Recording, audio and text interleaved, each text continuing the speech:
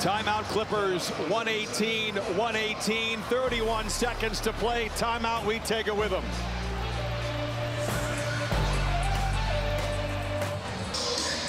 How it started, how it is going. Cavaliers scored 80 points in the first half. They've scored 38 so far in the second. Time now for player of the game, brought to you by your Southern California Toyota dealers. Paul George, an incredible fourth quarter, bringing the Clippers back after trailing by as many as 26. 94-68 in the third. Clippers took their first lead since the first. Clippers have no timeouts remaining. Whistles on either side of free throws. And Amir Coffey out there for Ty Lue. You'd have to say the ball's going back to Paul George, you would think. Taking time off the ticker here.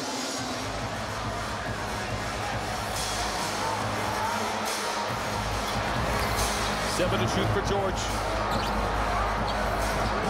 Three to shoot. Gets down. Lets it fly for the lead. Hot damn! Clippers lead by 2.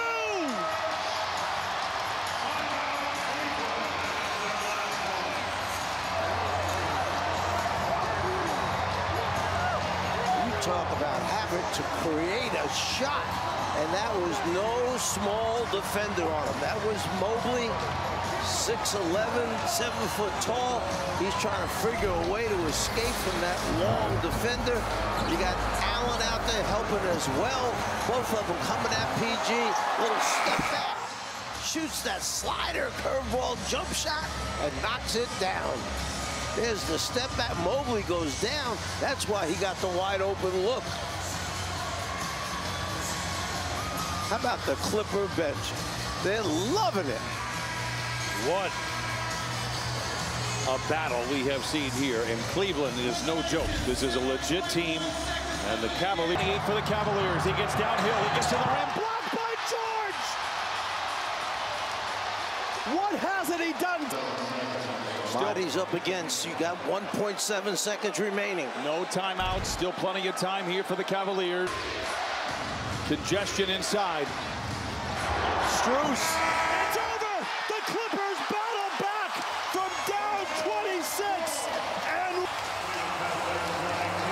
what an incredible performance. Never stop.